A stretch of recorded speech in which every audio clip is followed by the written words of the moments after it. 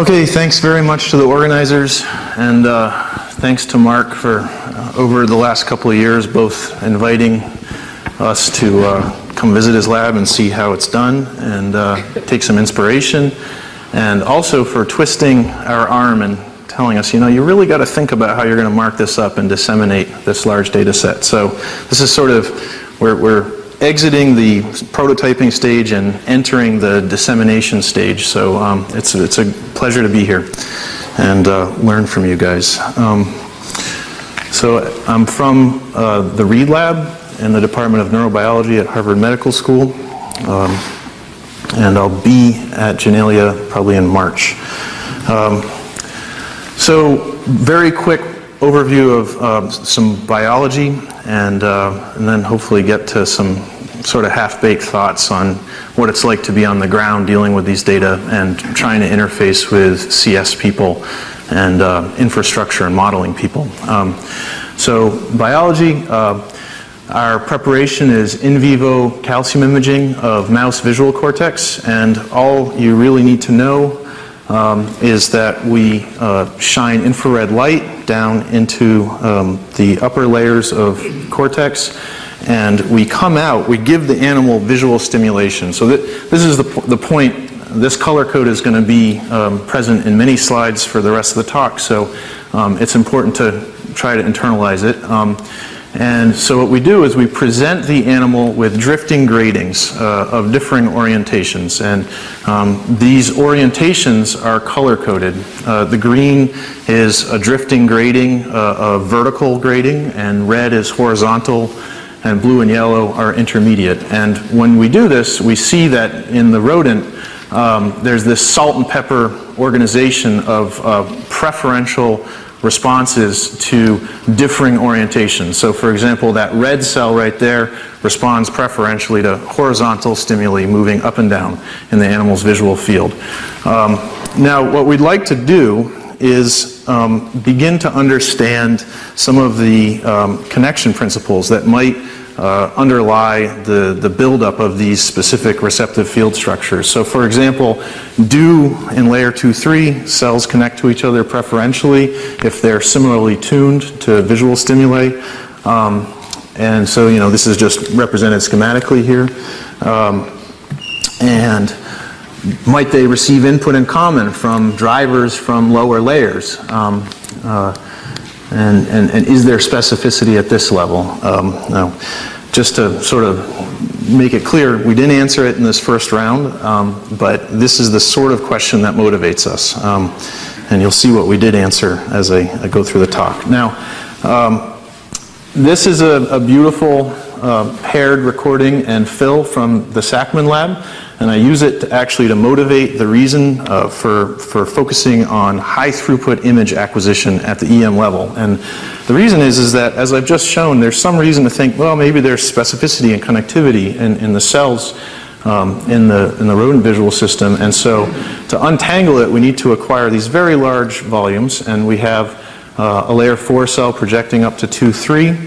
And you see the axonal arbor shooting up here in blue, and then these collaterals are the axonal arbor of the 2-3 cell, and then in black are the dendritic arbor. So if you want to actually understand the connectivity at the level of individual cells and individual synapses in a many-to-many fashion, you've got to acquire large, high-resolution volumes of data.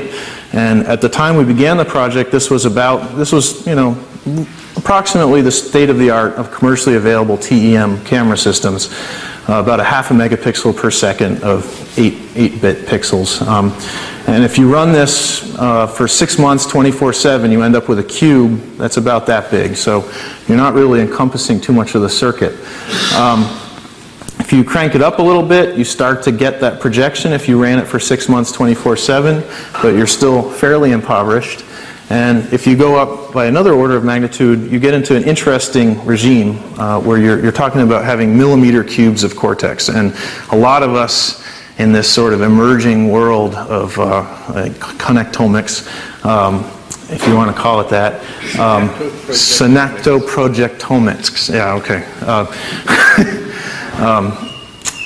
whatever you want to call it, a lot of us have this millimeter cube idea as a sort of maybe attainable yet still ambitious goal that will enable us to begin answering some fundamental questions about cortical organization. So in any event, in the nearer term, just to do a little piece of work. I see I've lost a slide in my last minute organizations, so I'm sorry. I'll have to back up for a second. So what we did is we targeted a band in this volume from this experiment. And so from that line to that line is about a 50 micron wedge. And we wanted to look at the connectivity of the cells characterized in that wedge. And the reason we're just doing this little wedge is because we can't acquire it 100 megapixels per second yet. We can barely acquire enough to answer more local questions. And so to do that 50 micron wedge, if you're going to do 40 nanometer sections, you're talking about 1250 sections. To do something interesting, let's say going from the surface of cortex down to layer 2-3, containing all of layer 2-3, you need a pretty good size field of view, and you need a pretty high resolution, and so you're talking about 120,000 by 80,000 pixel images of each one of these sections, or 11 terabytes of data. So it turns out that imaging speed becomes rate limiting very quickly. And then the approach will be, as I'll show you, is to segment or mark up those data very, very specifically, starting with the cells whose function we know. So just to give you a sense, we took this TEM and jacked it up on stilts and extended the vacuum chamber so that the final projected image is enlarged like a photographic enlargement. Then down there we have this camera array of commodity cameras and this bank of readout PCs. And I'll skip over these details, but if anybody's interested, I'm happy to talk about them.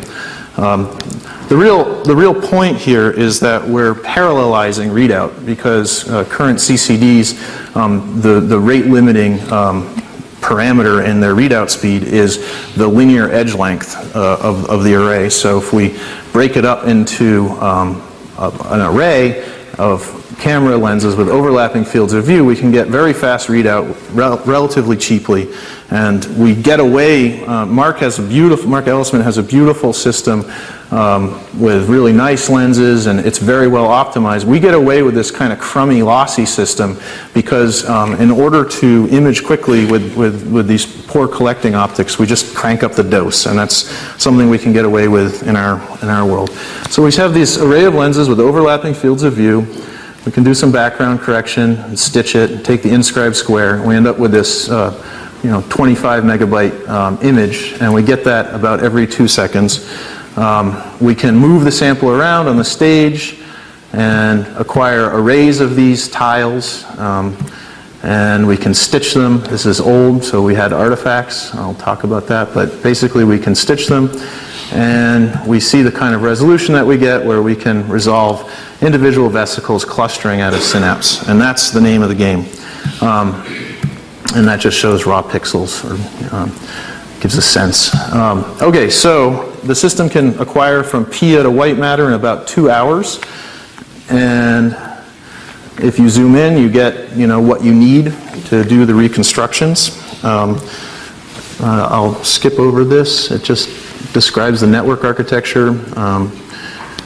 Basically, we're benefiting from Moore's law and high-speed storage and networking, and other than that, it's classic TEM. It's a pretty fair thing to say. Okay, so we have a bunch of overheads still. I'm going to skip over this and try to get to the biology. Okay, so we cut this series, and we did okay. We lost 2 sections during pickup, 20 during imaging. We've got a 450 by 350 field of view, about 34 terabytes of raw data, and 10 terabytes of net real 8-bit voxels that comprise the actual data set. And one of the sections in the data set looks like this. Here's PIA.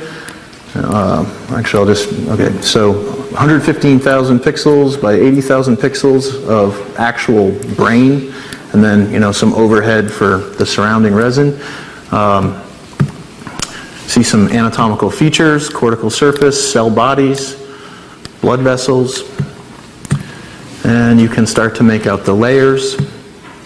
Okay, and when we align this data set and do a false color volume rendering, you can start to see what we really have. And so this is EM data, actually, and it's just a projection, and it's false colored through the aligned data set. And in this false coloring regime, you can see the blood vessels are pink, and you see the nuclei of all the cellmata, and you see these bands of apical dendrites streaming up, and you can even at this resolution start to make out that they fasciculate.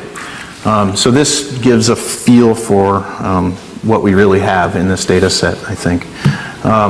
If you zoom in and continue with this false color idea, an individual section might look like this, and with the false color projection through a portion of the data set, you end up with something like this. And you know, this sort of thing, you can actually make out myelinated axons, and you can make out putative oligodendrocytes and blood vessels, and of course the nuclei of the cells, and here's an apical dendrite coming up. So I'm sort of experimenting with this as a way to communicate to light microscopists what EM data looks like. So there's a lot of interesting games we can play immediately with visualization. But importantly, we need to relate the EM data to the in vivo 2-photon calcium imaging. And so what we did is we filled the animal's vasculature with a red fluorescent dye at the end of the in vivo experiment. So that's what all these red blobs are cross-section through the vasculature. The mouse was a transgenic mouse in which a subset of the layer 5 pyramidal cells are labeled with a green fluorophore. And then here is the sphere that was loaded with the calcium-sensitive dye. And some features that I've already described. And that's the plane. This is a cross-section through the plane that we did the calcium imaging on. And what we can do is we can relate these sections through the in vivo 2-photon stack to the EM sections. And if you do a maximum intensity projection of some of the 2-photon slices and overlay it with a similar projection of the EM data, you get this nice correspondence at the level of tissue, and even maybe cell bodies. But we need to go a little bit better than that. We need to register individual cells. And so what you can see is when we do that, and I'm not going to go into the method of it, but it's nothing too fancy. When we do that, you can start to see that this level here is the false color of this orientation selectivity, and then everywhere else it's the loading of the OGV, the calcium dye, or the filled blood vessels. If you just go through the series every 50th section, you see that we've achieved this correspondence where we can actually relocate at the EM level the cells whose function we characterized in vivo.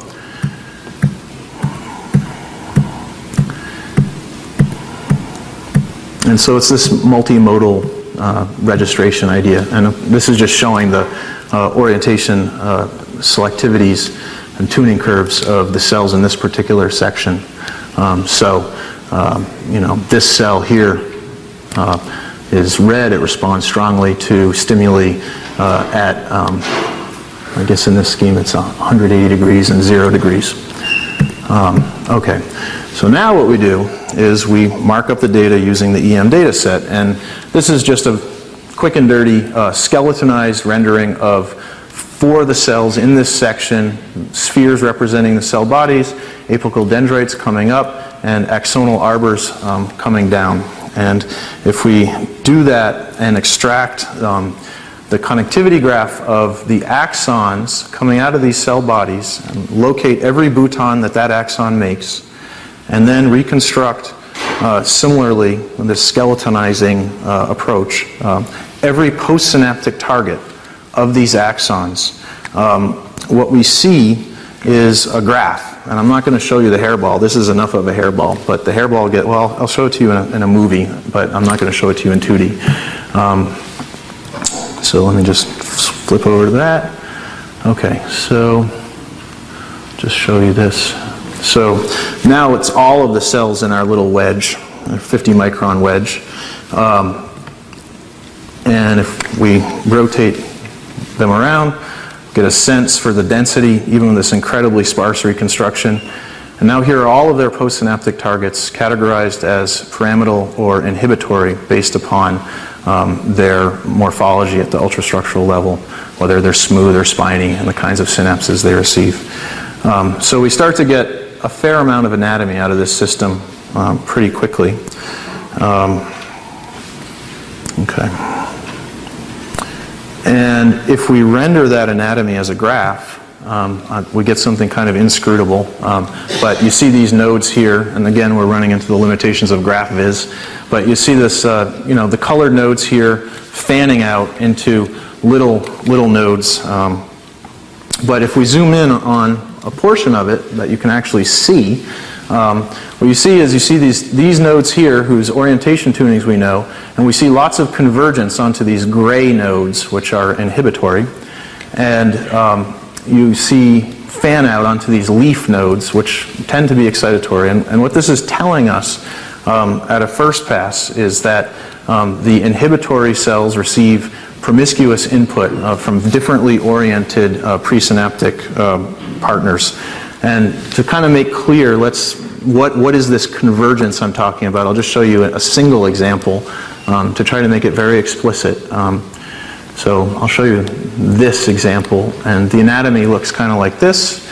I've thrown out the dendritic arbors and just retained the axonal arbors from the reconstruction, and you see this green cell and the red cell, which have opposite orientation tunings.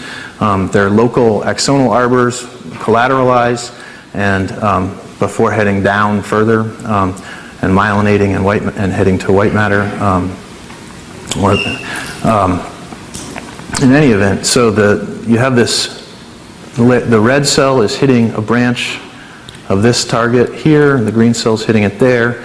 And the yellowish color there is our validation. And so what we did is we had an independent person start at the synapse participating in one of these convergence events and either work their way backward to the cell body of the presynaptic cell or forward along the dendrite of the postsynaptic cell to see if they could, if their reconstruction work equaled the reconstruction work of the person who originally did it. And that validation work was done blind to the original work, and in nearly all cases of the postsynaptic dendrite, they got the same answer, and in 2 or 3 cases of the presynaptic axon, the answers were different. And here's just some of the EM of a synapse. So this would be the seed for validation, and then work backward along the axon or forward along the spine or shaft in that case.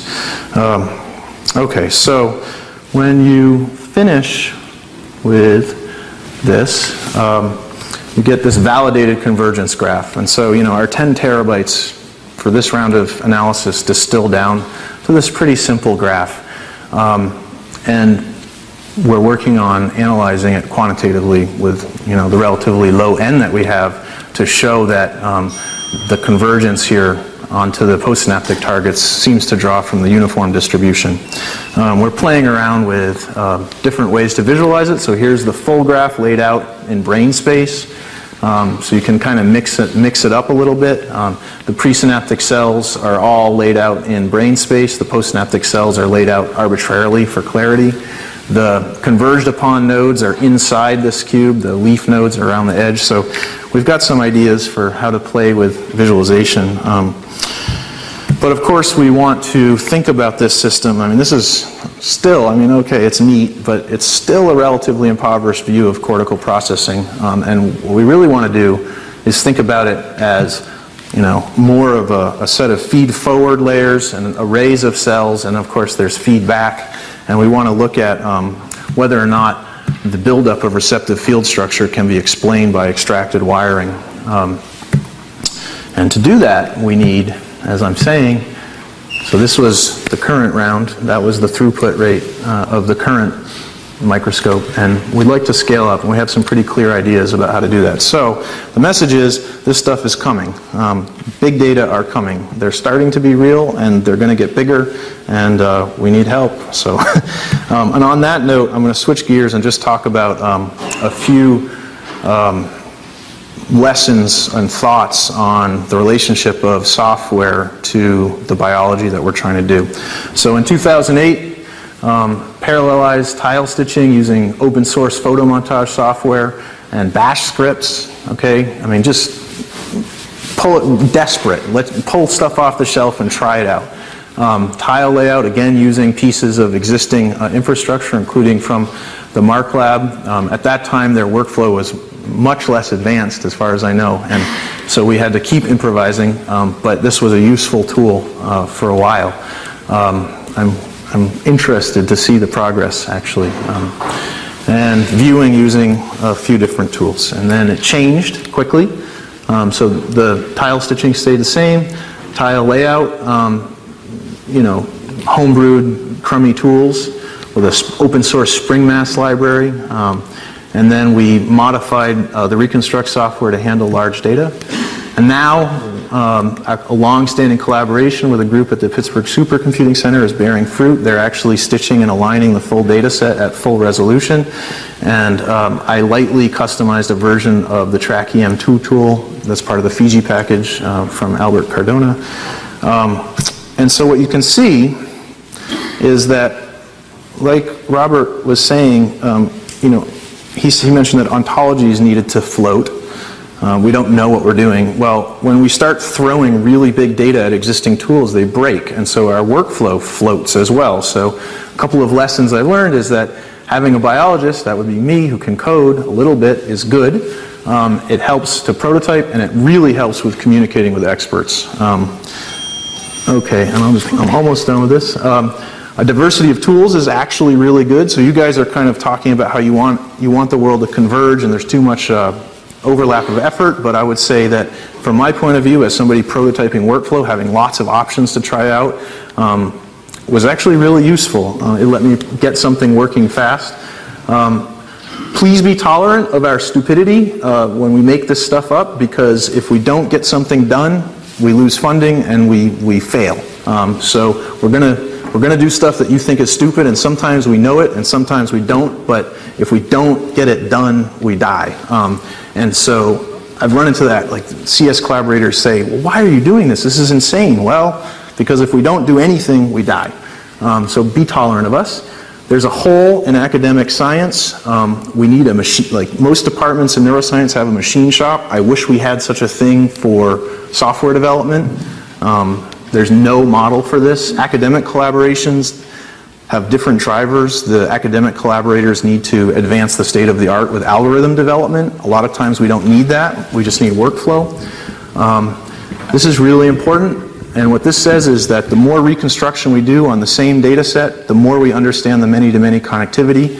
So our sense as we did this work was that the number of convergence events was going up with the square of the number of nodes we reconstructed. And so getting the data out there for lots of people to work on is important. And lastly, tool virality. So, you know, make it fun, make it something that scientists adopt, make it accessible to the common man to play with the data. And I think that we'll get some traction. Thank you.